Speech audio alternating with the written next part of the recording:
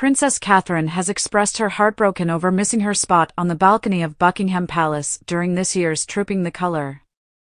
According to a close family friend, the beloved princess is currently recovering from chemotherapy, and her doctors have advised that her health is not yet robust enough for her to participate in this major royal event. More details emerged today about the annual official birthday parade for King Charles, which takes place on June 15th. Buckingham Palace has confirmed that the monarch will take part in the ceremony. However, he will inspect the soldiers from a carriage with Queen Camilla rather than on horseback.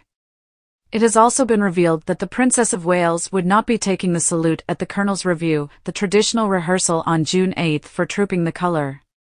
Trooping the Colour is held every year as an official birthday event for the monarch, is one of the most significant and highly anticipated events in the royal calendar. Members of the royal family traditionally appear on the Buckingham Palace balcony for the RAF flypast and greet the public. However, this year, Princess Catherine had to prioritize her health over her royal responsibilities, much to her own heartbreak and the concern of the public.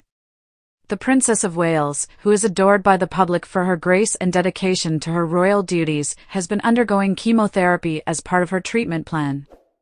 According to the family friend, Catherine has been making steady progress in her recovery, but the rigors of chemotherapy have taken a significant toll on her energy and overall well-being. Her doctors advised against participating in such a high-profile event, considering the large crowds, the lengthy duration of the ceremony, and the potential strain it could impose on her still recovering body. Despite her strong desire to be present, her medical team determined that attending the event could compromise her ongoing recovery. Missing the Trooping the Colour was undoubtedly a difficult decision for the Princess of Wales. She has been a steadfast presence at royal events, and her absence this year is deeply felt by both her family and the public. As one of the biggest events in the royal calendar, this year's Trooping the Colour is set to take place on Saturday, June 15th.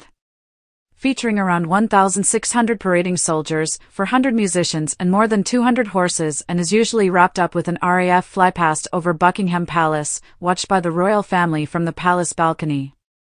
Along with Charles and Camilla, whose presence is confirmed, royal sources said other members of the royal family were expected to attend, but that invites would be in line with last year when only working members of the family were present. Despite royal aides saying that William personally invited the other young members of the royal family to accompany him for the day, talk of permanent working royal roles for the cousins have been downplayed. This would mean there will be no place on the palace balcony for members of the family including Princesses Eugenie and Beatrice or the Prince and Princess of Edinburgh's children Lady Louise Windsor, 20, and James, the Earl of Wessex, 16. The news of Princess Catherine's health struggles has been met with an outpouring of support and well wishes from around the world. The royal family has rallied around the Princess of Wales during this challenging time, offering her unwavering support. Public reaction to the news has been overwhelmingly supportive. Social media has been flooded with messages of love and encouragement for the princess, reflecting the profound affection and respect she commands. Many have praised her for prioritizing her health, recognizing the immense pressure she faces as a member of the royal family.